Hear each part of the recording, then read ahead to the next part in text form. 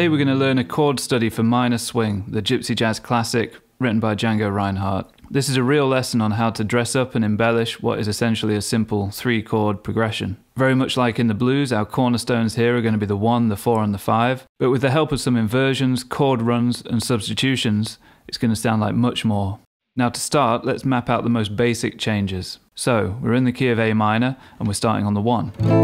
But rather than playing a plain A minor, we're going to play an A minor 6, which is typical of the Gypsy Jazz style.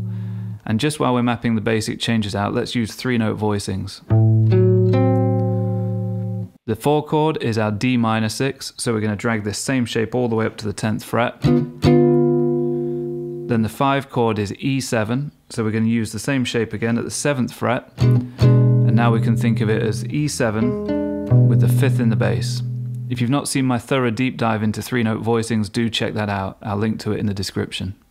And that's all we need to outline the most basic form of the changes here, hitting all those important moments, the 1, the 4 and the 5. Here we go. 1, 2, 3, 4.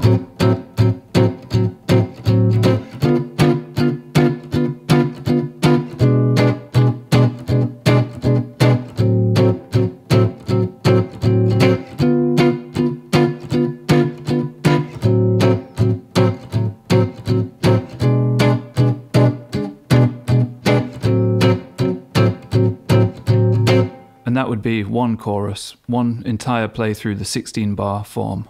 I would certainly recommend checking out the links in the description so you can get hold of the lesson materials for this. They'll include the basic changes and then our embellished chord study. Now my performance at the beginning was 4 choruses, so 4 times around the 16-bar structure, each time getting a little more progressively advanced. Now for our first 16-bar playthrough, which we're going to refer to as exercise 1, we basically are just going to outline those basic changes. Just with a couple of small additions, one of them being when we go to the E7, instead of doing 2 bars on that, we're going to do a bar of E7 and then a bar of its tritone substitution, the B flat 7, and then resolving back to your A minor 6, and then we need a turnaround. We're going to play F7 to E7. Again, both of those have the 5th in the bass, so F7 over C, technically we could call it, and E7 over B. So here's exercise 1.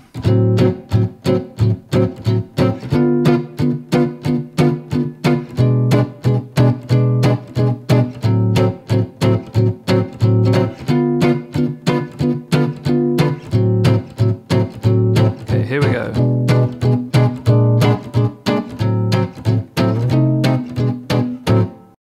So, on to exercise number 2. The first thing we're going to do is just extend the range of this 3-note voicing by barring the 3rd finger across the top 3 strings. Doesn't change anything about the name of the chord, it's still A minor 6. All we've done is we've put the 5th in and the root on top. It's just thickened the sound a little. So we do 2 bars there. Now for the D minor 6, we're going to go down to this voicing, which may look like a B minor 7 flat 5, and it is, but it's also D minor 6 with the 6th in the bass. So you can see here there's a clear D minor triad, and then that B note in the bass is the 6th degree. So there's your D minor 6, again a very authentic gypsy voicing for that kind of chord. And then for our E7 we're going to play this. Again, a very standard voicing in the world of jazz. It's just like a C7 open chord, dragged all the way up to the 5th fret. Now instead of doing 2 bars there, we're going to do 1 bar, and then we're going to play a D diminished 7th,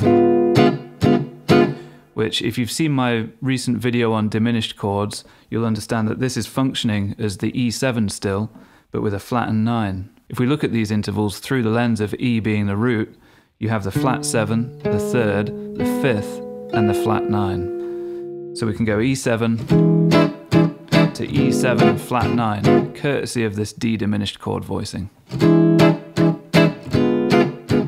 Then resolve back to your A minor 6. And then instead of doing another bar there, we're thinking ahead to the bar after that, which would be the D minor, and we're going to insert the 5 of D minor along the way to kind of set that chord up on a pedestal and resolve to it. So the 5 of D minor would be A7, So we're going to turn this A minor 6 into an A7. And then that will resolve beautifully to the D minor 6. So check out the sound there. You've got A minor 6, A7 to the D minor 6, as opposed to 2 bars of A minor 6 to the D minor 6. You can really hear the A7 pulls us towards the D minor chord. So in this context we refer to this A7 as a secondary dominant, this being the 5 of 4, because D minor is 4. Okay, so this time for the D minor 6 we're using this voicing, which is very much like our 3-note voicing from earlier on the low E string, but moved to the next string set, and then with the 5th fret of the top string added in there, D minor 6. Another very common voicing. And then we're heading back to A minor, but instead of A minor 6, this time we're going to go A minor 6-9. Great voicing, I've spoken about it in some previous lessons. Can be a little bit of a tricky one. It's one where the thumb has to hook over and play the root at the 5th fret of the low E string this time. Second finger has to do one of these barring techniques we've spoken about in previous videos, where you're barring 2 strings with the tip of the finger, the 7th fret of the A and the 7th fret of the D. Like I always say, you've got to aim for the wood in between the 2 strings, and it does take practice. It won't happen for a while. You'll get some buzzing and some muted sounding notes, but it will be worth it in the long run if you can persevere with it. Then on the G string, first finger playing the 5th fret, and then the 3rd finger barring the 7th fret on the top 2 strings. Adding the thumb over. In fact, I'd recommend building it that way to begin with. Get this main portion of it down as a priority, and then add the thumb over when you feel comfortable.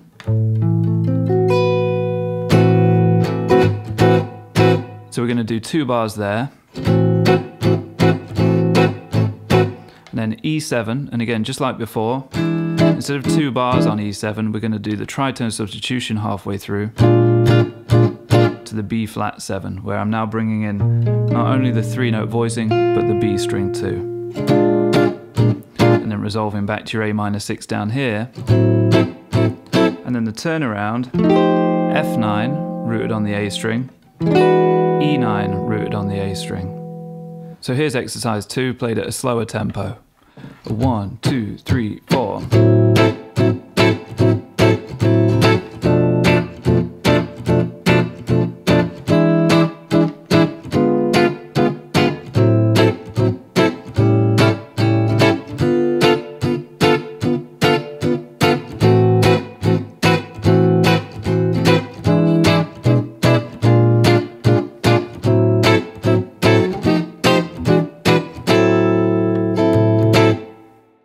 As always, please do check out the links in the description. You can get hold of all of these lesson materials at my Patreon, where for a very small monthly cost you get access to all of my materials, plus a ton of bonus stuff and some exciting interviews coming up on there soon as well with some great players. If Patreon isn't your thing, you can make a one-off purchase at my Gumroad store for these lesson materials. Very affordable, and it means you can keep hold of them for life and study them as and when you choose, of course. It's your support that allows me to keep making these videos, so I really do genuinely appreciate it.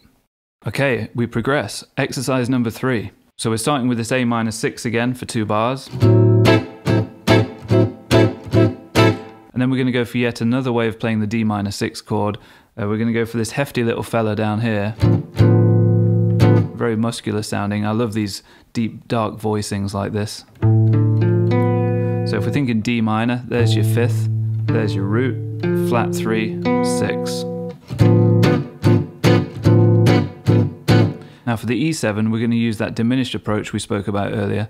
Again, do check out my thorough deep dive into how to do this stuff. So earlier on we said a D diminished 7th could be used as an E7 flat 9 type of voicing. Now if we take that through to its logical conclusion, you know, the diminished repeats every 3 frets. One of those is G sharp diminished. So let's find that on the low E string with this 3-note voicing. 4th fret, skip the A string, 3rd fret, 4th fret. Notice how again if we move this in minor thirds as well, we get back to the E7 that we used in the most basic version of this. E7 with the 5th in the bass. And that's what we're going to do. 4 beats on each. So I would personally just think of all of that as E7. But if you want to be really specific, you can think G sharp diminished 7th, functioning as E7 flat 9. B diminished 7th, functioning as E7 over B. Or again, the E7 flat 9 is kind of inferred at that point. Now we're going to take the simplest route back to our A minor 6 and move this down 2 frets, back to that 3-note voicing we had earlier on, A minor 6. So we've used one shape there to get from 5 to 1. Pretty nifty, right? So we've gone E7, E7 again, A minor 6. Now on this A minor 6, we're going to put in a very common chord run. We're going to do this. Leads us all the way up to our 4 chord, the D minor 6.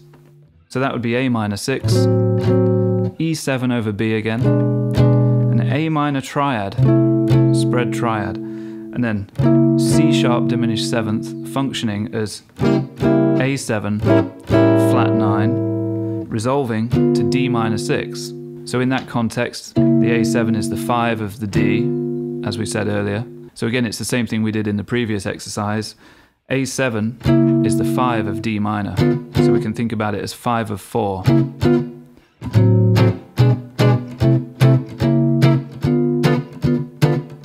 It's a great way to climb the fretboard and get to your 4 chord. Now we're on the 4, we're just going to stay there for 2 bars, D minor 6.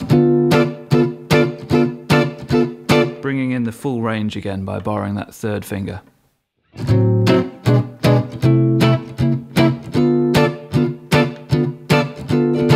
Now we're going back to A minor again for 2 bars, where we're going to put in some extra movement courtesy of the good old line cliche.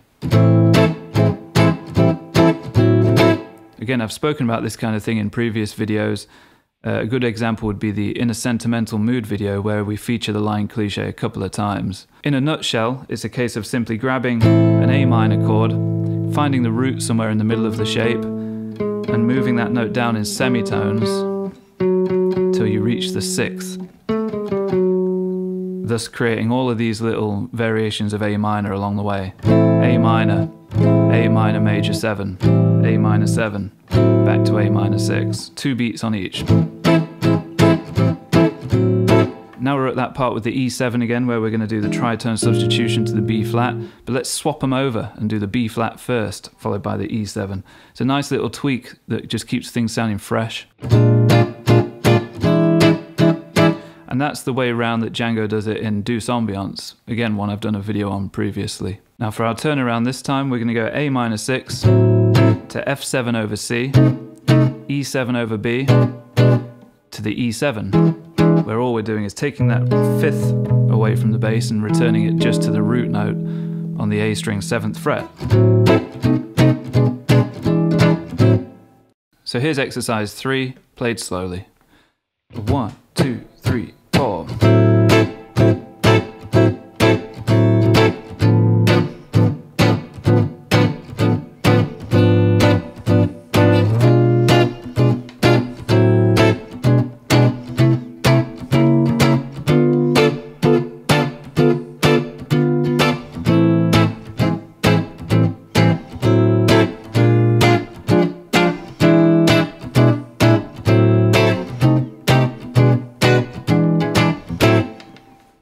Now on to the 4th and final exercise. This one has the kitchen sink thrown in. Way back in around 2011, I had the pleasure of playing at a Gypsy Jazz Festival, and I had the honour of being shown personally by one of the greats how he would approach playing this tune, and it gave me a lot of stuff to dig into and work on over the years. That player was Martin Limburger, who's a very well-known and highly regarded Gypsy Jazz player who's played with everybody you can think of, from Stachello Rosenberg to Birelli Legren to Tommy Emmanuel and so many other great players. So I feel blessed that he showed me personally how he would play this stuff, and this following exercise is made up mostly of the things he showed me. Now for our first 6 bars, we're going to change chords every 2 beats. So we're starting on our A minor 6, 3-note voicing again, and then we're going to move it up 2 frets to the E7 over B, and then we're going to do that climb, A minor triad with the C in the bass, C sharp diminished, functioning as A7, resolving to D minor 6, and then follow the same kind of principle there. Take this D minor 6 up a whole tone to A7 over E, and then the D minor triad. So the exact same trick we used on A minor, we're now using on D minor. Sorry if you can hear something rattling around here, I don't know what's going on. I think something may have come loose inside. So yeah, the same trick twice, A minor, D minor, and we're just including the C sharp diminished as a halfway house in between.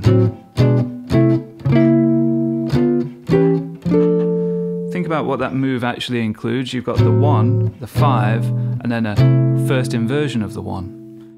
So you're thinking A minor, E7, A minor. Same here, D minor, A7, D minor. Or if we're thinking of D minor as 1, 1, 5, 1 again. Okay.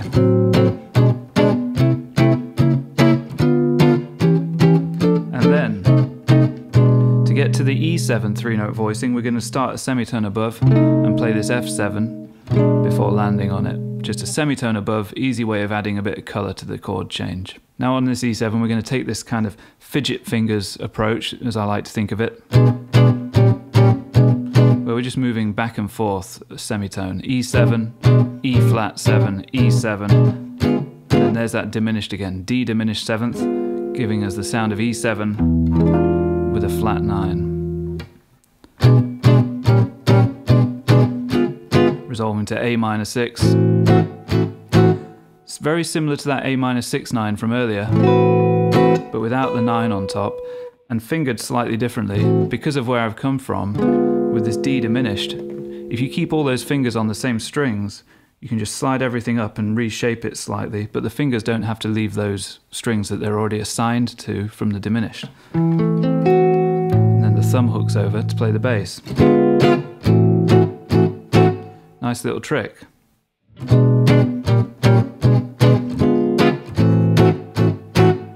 And then we're going to the A7 again as the 5 of 4. It's going to take us to the D minor. But instead of 4 beats on it, we're going to do 2 beats, and then it's tritone substitution. So the E flat 7, 3-note voicing, but with the 5th in the bass, as well as the root.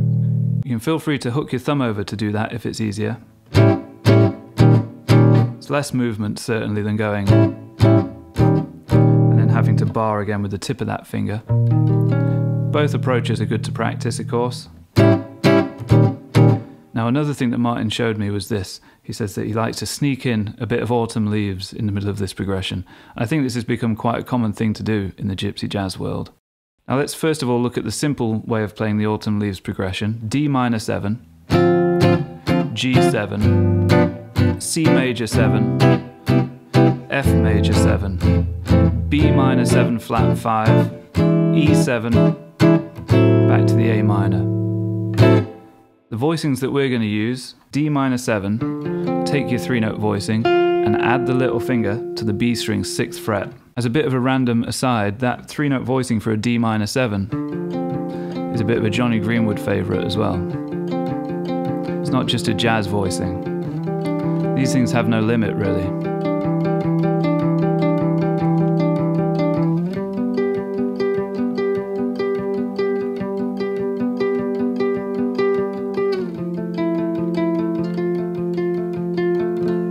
For all of you fellow Radiohead fans out there.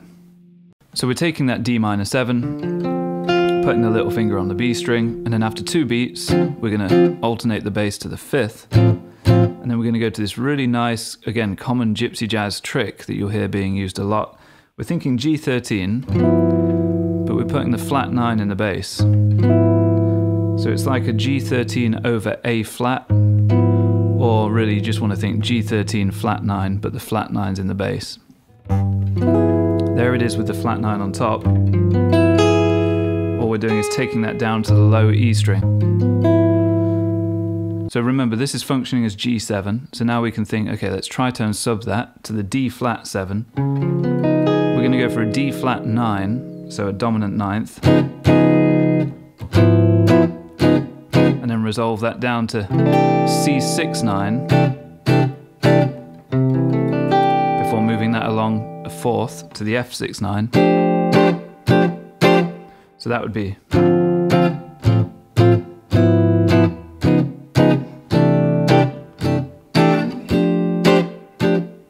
And then we've got the minor 2-5-1 in the key of A minor, so B minor 7 flat 5, which I would go for this voicing in this case. Often I would play this without the thumb, but because of what we're about to do, the thumb's going to be useful. And then put the flat 5 in the bass, which notice as a side note gives us this what looks like an F6 chord. It's a useful trick to remember. B minor 7 flat 5 and F6 are kind of interchangeable. That would be the flat 5 in the bass. And then E7, listen to how smoothly that moves to E7. Beautiful. And then tritone sub of the E7, B flat 7, but we're chucking a 13 on top. And then A minor 6, where we're going to use this very typical rhythmic punctuation that you hear a lot at the endings of these songs. 1 and 2, 3, 4, 1, 2 and 1 and 2, 3, 4, 1, 2 and.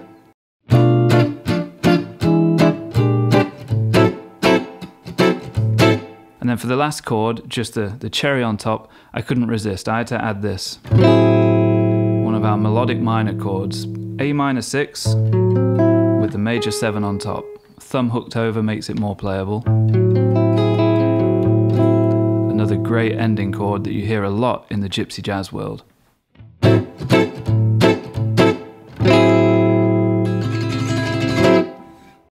Okay, so here's the fourth and final exercise played at a slow tempo. 1, 2, 3, 4.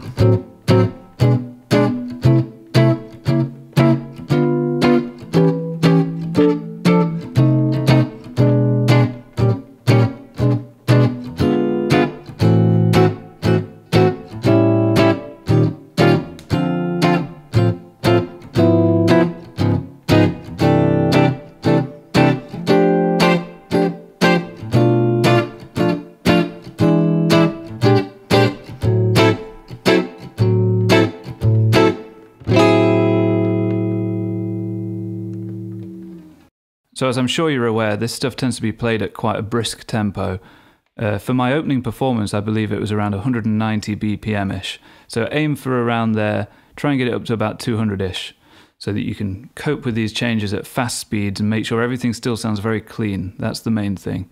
If it's fast and chaotic, it's no good. It's got to be fast and concise and clean. Every chord must sound well defined. It takes a lot of practice and a lot of patience. You've got to be willing to sit there and run through this stuff slowly, gradually building speed when you're comfortable and ready.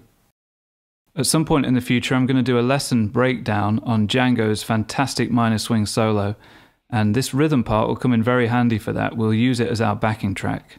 And it would be great if you could put this down in your looper at some point and then play the lead over it. I mean, how cool would that be? So, as far as strumming technique goes, we're using something that's referred to as La Pompe rhythm style.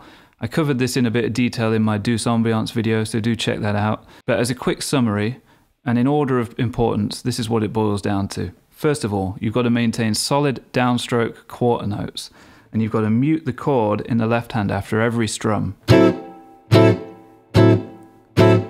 Now that might seem boring, but you've got to do that with the metronome.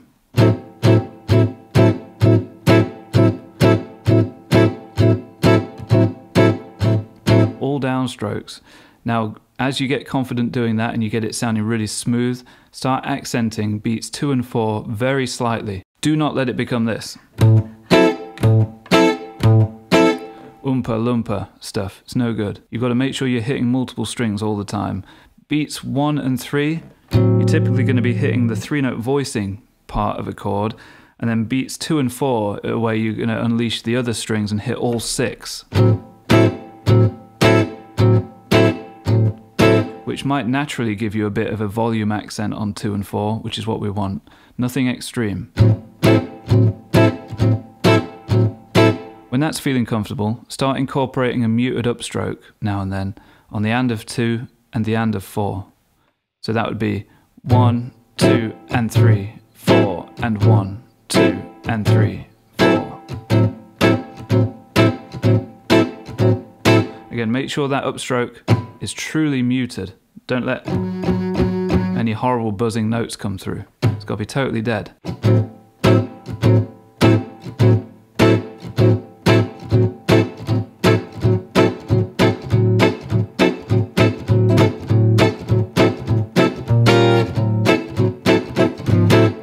It's a really great sound once you get the knack of it. So of course I'm using my 1953 ES125, all original, including the brilliant P90 pickup. Tone and volume all the way up, running through a Lazy J20 amp, which is like an old Fender Tweed Deluxe kind of circuit. And that's going through the Universal Audio aux box, and then I'm blending in the signal of this vocal mic. It's catching a bit of the bleed of the acoustic sound of the guitar, and just adds a bit more of that string energy in, you know, the top end of the strings. It's really nice. Plectrum wise, again I'm using that Honeypicks 2mm smoker pick.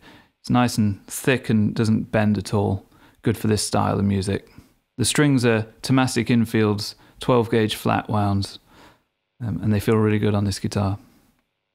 Thanks as ever to my Patreon crew. You guys are amazing. We're going to need to come up with a proper name for you. I was thinking Patreon Swingers, but I guess that sounds a little bit dodgy. Let me know in the comments below if you have any better ideas. As always, please do like and subscribe and comment down below. Share this video with people that you think might be interested. All of that engagement really is essential for channels, and it's the only thing that stops them from fading into obscurity. And I do not want to fade into obscurity. So thanks for watching, guys. Have fun playing minor swing and getting it up to fast tempos, and I'll see you next week. Cheers.